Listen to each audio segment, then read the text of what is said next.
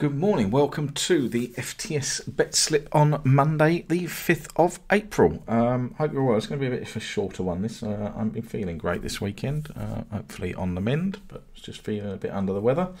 I have made a video this morning which sort of sits in with the mindset stuff. It's actually just looking at a method from the podcast I did on the 30th of March, where I talked about 1-0 half-time, 2 ahead.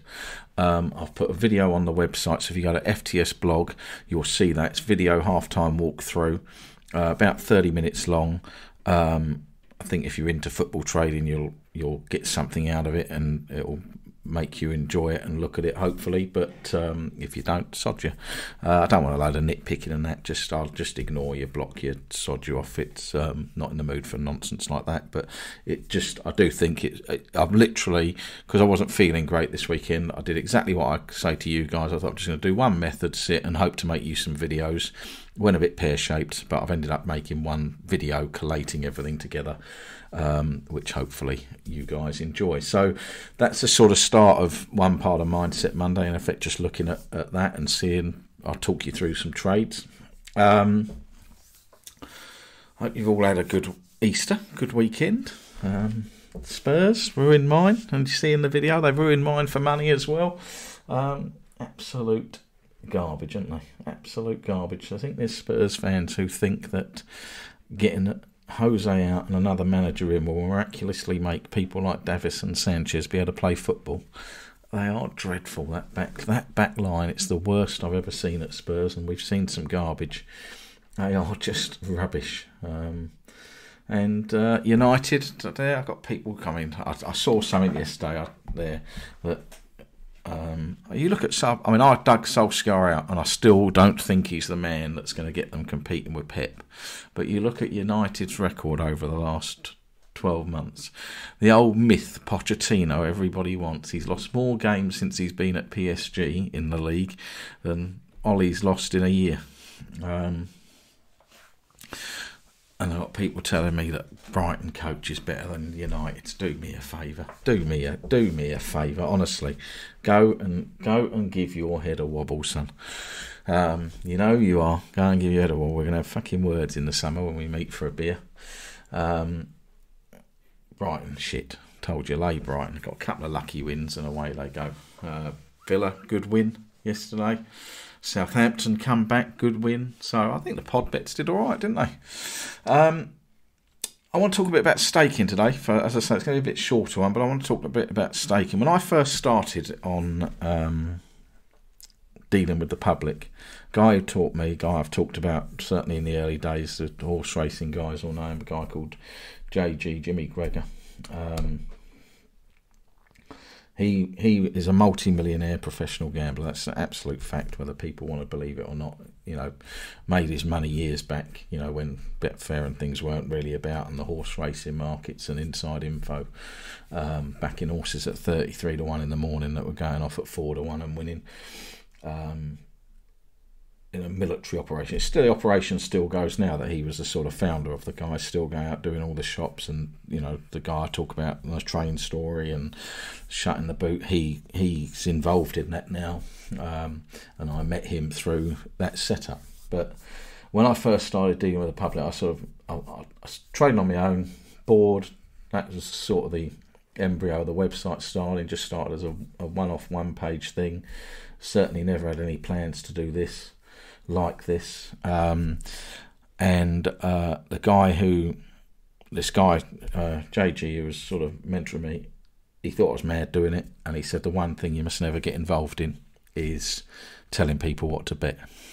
And I think he's absolutely right, and I've vied away from it all the time. I hate it with a passion. I hate saying to somebody, do 75 points or do 50 points, because they come back then and it's your fault. Well, you said, and that's the danger when money's involved. So it's never something I've been keen on, but I'm well aware it is an area that people get horribly, horribly, horribly wrong. And that's the danger. And all the things that come around that, with wanting to win quick, so staking too big, looking at exactly what has happened previous and thinking, well, nothing like that can happen, or that's as bad as it can get, when clearly there's times when it can't. So all those sort of things, the preparation, the acceptance that if you just start and get consistency is the key to this game, and hopefully the video I show you, there's no huge risk to it. While there's, 200, 300, 400 pounds involved, it's not massive risk all the time. So managing that sort of side of it, I'm well aware is something that people get horribly wrong, and I've talked about it in earlier ones of these, talking about being bomb proof, being set up. The one of the keys to winning at this game, genuinely, is staying in the game. That is one of the things. If people look back to me and say things you're proud of, obviously I'm proud of my kids. I'm proud of never missing a mortgage payment when I didn't have a lot of money. I always found the money to pay the mortgage, this, that and the other. But one of my biggest pride in gambling, it's not just the winning, it's the fact that I've stayed in the game, and the longevity of it. And I've changed what I do and kept going. And I've had shit times, good times, great times, fantastic times. But, we'll all have that. But to try and keep that sort of level-headedness and stay in the game, and a lot of that is down to how I set my bank up and my attitude to risk. And we talked earlier in the year when people were losing 20, 30, 40 grand in a week. That's not how I set myself up. October 2019 was it, when I came back from Japan. That was still one of the worst runs I had there, when I'd done 20 grand in a month. So it can happen, of course, but I tend not to bet in a way that's going to happen for me. And that's just experience and learning it. But you need to set yourself up properly. And one of the things I'm really cautious of at the minute, and I should have elaborated a bit more thinking back in this video, really, is people's wish and desire to do this, do everything on auto, do it as easily as possible. But in order for that to work properly, it needs to be fully systemised, and your experience over time tells you that systems do need tweaking, systems do go wrong. I'm going to talk about that. But people, that's what people want, this real sort of push-button setup where almost any thinking or any work themselves is completely removed, and I can just do that. Now, that's probably what people want from me now. Can we just do this, and that's it, and make a load of money? And whether it's from me or other people, I think that's it.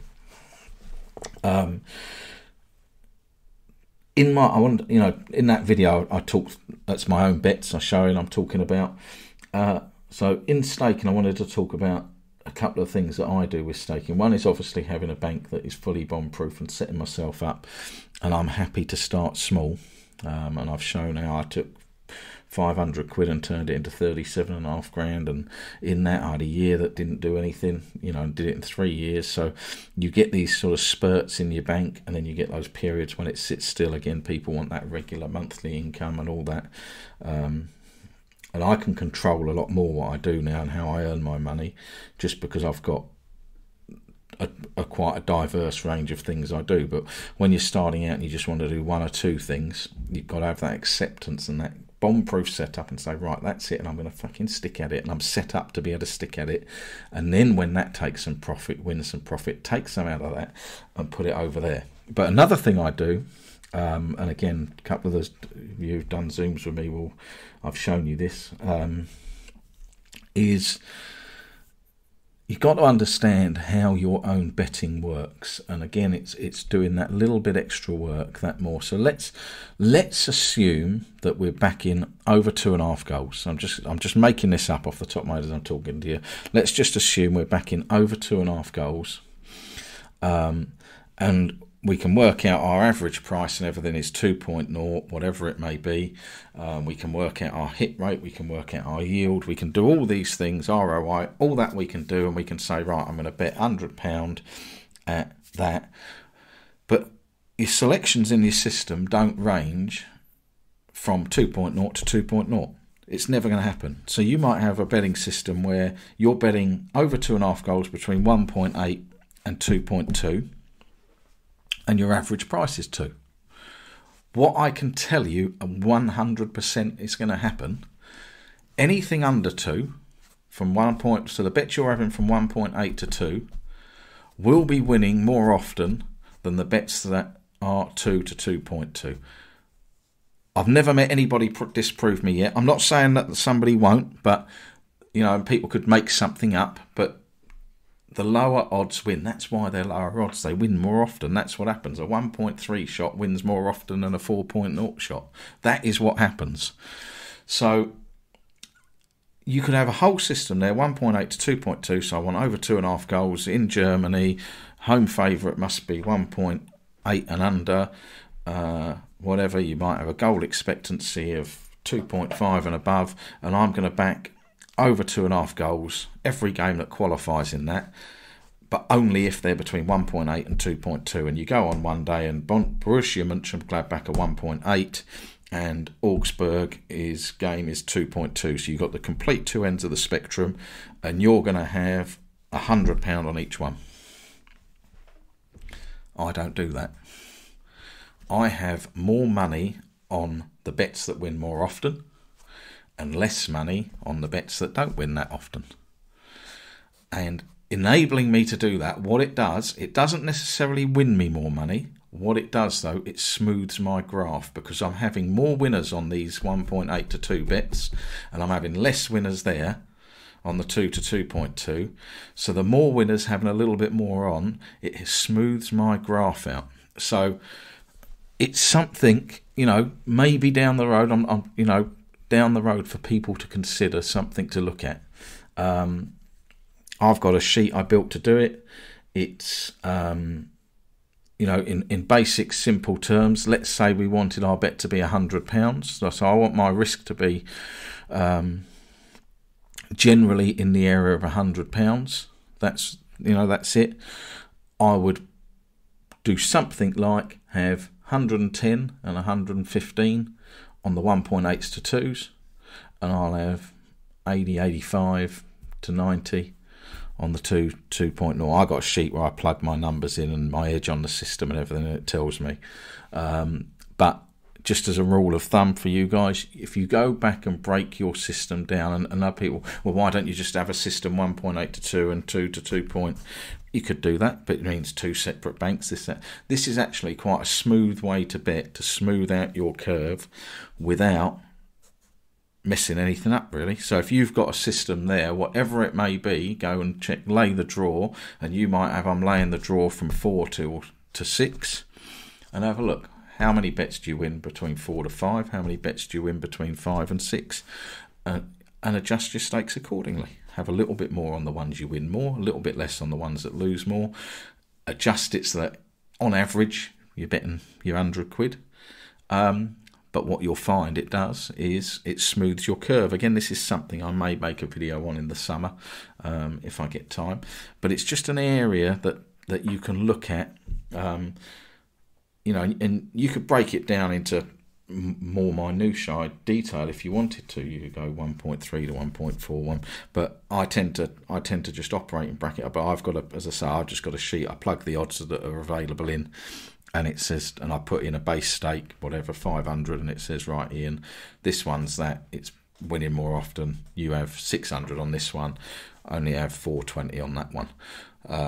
So when the 600 wins, because they're winning more often, and the 420s are losing, it smooths that curve out. So my graph doesn't have these so much peaks and troughs. It has a more smoothing effect on your graph. So, I can bang on all day about bank size, setting up, this, that and the other. This is more a little bit about how you bet, not what you bet. It's more how you bet. Once you've got yourself set up, once you've got your bank, actually look at the breakdown of that system and how it wins. And as I say, you don't need to rip it apart and go to every single one. But generally, if you take a betting system that's between an odds range, I will almost certainly stand here and say the lower end of that range is winning more often. The higher end isn't. Just change your stakes accordingly. A little bit more there, a little bit less there. Won't make a massive difference to your bottom line, and it will smooth out that graph. Of course, there'll be ones that win at 2.2 where you go, oh, I wish I'd had 100 on, but it actually over time I found it quite beneficial. It's my way. Don't have to do it. I don't need lectures on it. Why'd you do that? I'm just purely, again, using this to share something with you that you may want to look at that makes life a little bit easier. You know, you see people using Kelly and this, that and the other. I just like this method of, it's fairly simple to operate. Doesn't involve me risking massive amounts in my bank. It's fairly simple to operate. That's that, bang, whack it in. So you do need, obviously, to be all set up and have everything bulletproof banks, this, that and the other. But another area to smooth those downturns, smooth those curves, is with a little bit of variance in your stake, having a little bit more on the ones that win more often, which invariably will be the lower odd ends, and having a little bit less on the higher odds. Particularly if you get going, it's just a nice way to not put yourself through any angst. I'm a man against angst these days. As you can tell, I'm a chilled, relaxed guy.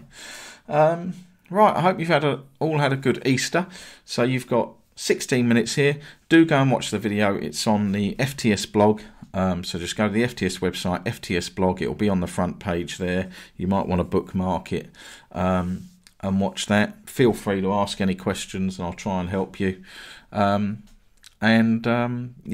we got football running thick and fast today. Ultimate's been done today, another one tomorrow. And we'll push on to the end of the season and Spurs will still be shit. Have a lovely little Easter Monday. Enjoy yourselves. Hope you haven't eaten too much chocolate. Athletes like me don't touch it. And I'll be back with you tomorrow for some stats and then Wednesday, Thursday off.